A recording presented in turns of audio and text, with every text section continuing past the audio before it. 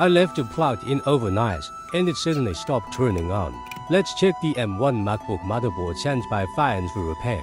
Power is only 5 volts. No, boost 20 伏. The mainboard's major inductor resistance values are tested normal. No short circuits. Tear off the 3.8 volts power supply sticker for testing. The inductor resistance is... Oh, it seems that the fault point is not far away from us. Short circuit inductor connected to a wire. External E7 volt voltage. Boom. In thermal imaging as shown.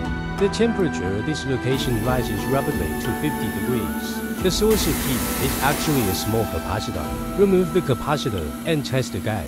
The 3.8 volts inductor resistance has shown normal value. Add a small capacitor, OK. Power on again and test. The ammeter has shown a voltage increase of 20 volts. The current jump rhythm is normal. Install the motherboard back into the case. The long-awaited logo has appeared.